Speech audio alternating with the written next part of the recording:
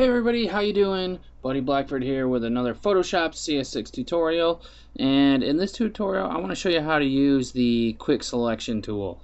It's one of my favorite selection tools because it kind of works like a brush, like you're actually brushing on some of the stuff, and you can adjust the size of your brush and everything like that.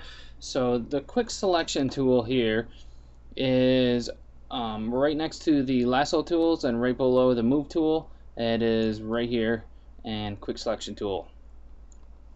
Now you'll get an icon that kind of looks like a crosshairs, and this is your basically your paintbrush where you can paint on your selection.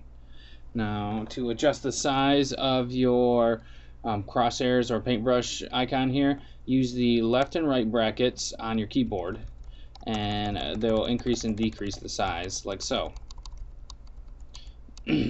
So with this type of tool, I can come in and almost finally come in and paint on the different sections that I want here. So click and hold, and this will paint in the different contrasting sections here. And you notice that right now I was just trying to get the basket, but I've got some extra up here and maybe a little too much over here. Now what we can do is hold down the Alt button, and the plus crosshairs in the middle turns into a negative, and just click, and then that'll erase some of the selection that you had that you maybe didn't want. So like that. Use the zoom tool to zoom in and figure out what else you have to do. So there's too much there, and one of the good things is that it tries to figure out what's best for your selection. Now you can see it doesn't get like in there like perfectly, but it's pretty decent. A little too much over here probably. There we go. And then anything that's within the circle is going to be cut. So there we go. Now I've got the basket all nicely made. Now I'll try something like this tire. It starts selecting. Where the selection tool really starts like becoming like a weak tool is when we get into areas like this. And most of the selection tools aren't the greatest for working with stuff that has like a bunch of things in front of it. So if I try to go down here, it's going to start trying to collect all the wheat and all that stuff. So what we would need to do is use like our lasso tool or something like that to cut this out on our by hand probably. Now we have a couple different options up here for the selection tool.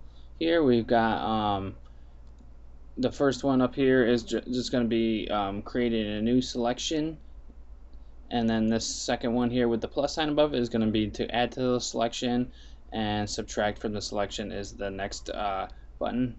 So this is not holding Alt, and then holding Alt will change it to the negative selection, or you can just click up here if you would like. Now we've got our brush type here. We can set our hardness, spacing, size.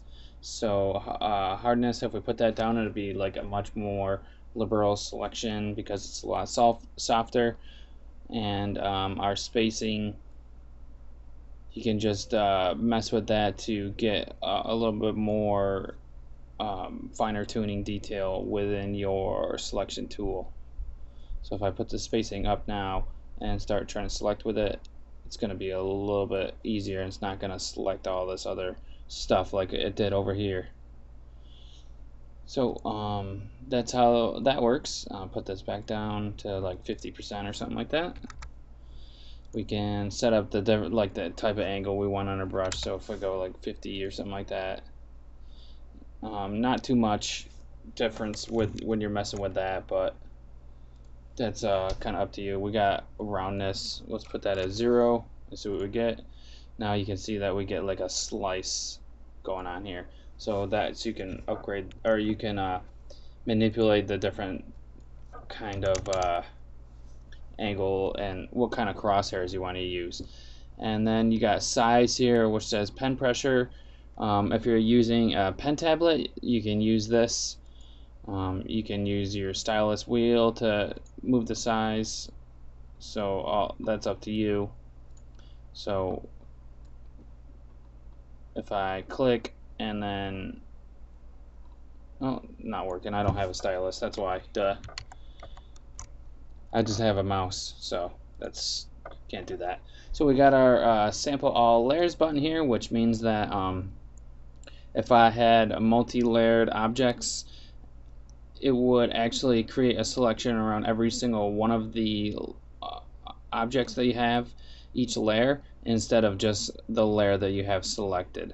So it'll select that. If you're selecting the one on top, it'll also select everything below it. If you select the one at the bottom, it's also going to select everything above it if you have sample all layers.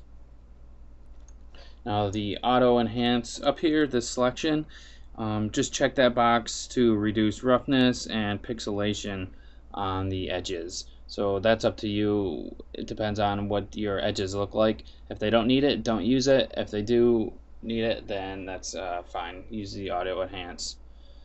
So that's all for the selection tool. It's a pretty helpful tool. It's my favorite out of the different selection tools.